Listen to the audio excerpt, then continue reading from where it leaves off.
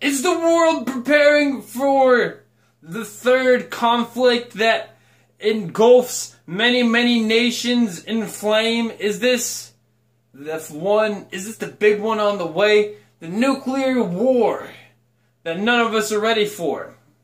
I hear talk of World War III and Donald Trump's actions as, well, either branches of politicians' actions would have resulted in, well, tightened relations with many countries. Let's not forget what the Democrats were saying. Had they won, they'd be going after Russia for trying to break into our elections. Things wouldn't be that great. What I'm getting at is, if you asked people around the world what the biggest, most unstable force is, the biggest destabilizing force, the largest threat to nations, some of them would tell you, no, radical Islam. Some of them would tell you, oh, it's that country over there. 1 in 4, 25% of our planet, not including the US, says it's America. Have we been heading for World War III? We have been for a long time. To me, it seems like it's culturally indoctrinated into our nation that there was going to be a giant nuclear war. And this is really stupid. Because everybody who's saying this isn't gonna be alive. Even though they fucking think they will. Newsflash, nuclear war happens, we're all dead. All of us. Like, there might be a few thousand people survive.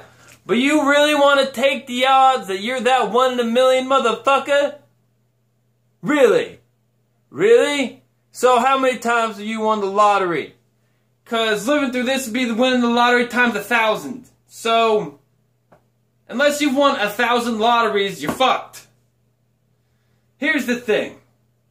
Politicians is always do crazy shit that has massive consequences on the people below the citizens' lives. And I think as a group of citizenry, we should let our voice be heard. Say, no, fuck you, we don't want a world war, you crazy-ass bastards! What kind of crack have you been smoking in the meetings where you're supposed to be making laws?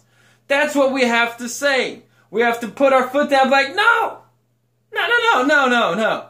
This isn't gonna be World War III. And no, Mr. President, let's not have an arms race. How about we continue on our journey to get rid of nuclear weapons? Now, weapons are nice. I like my gun. I like guns. They're cool. And especially when they're used responsibly. Responsible use of weaponry. My sword is my channel icon. All of my swords, actually. You have to use these things responsibly. And, well, I don't think our fucking monkey brains ready for nuclear weapons. Put it this way. It only takes one motherfucker to hit that button one time. And it may not happen now. And it may not happen tomorrow or the next day.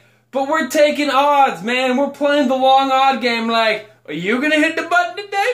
What about you? You? And you know how that works out with people. So, are we headed to war? I hope not. As the populace of America, I would think that the people want to avoid war, but our dumbass politicians, as always, are leading us into uncharted waters. So, let's speak out about it and tell these fucking mooks that no, we don't want war with Russia. Quite the opposite. Russians have very little. The Russian average citizen has very little difference from me. Oh fuck, would I want to go war with those people?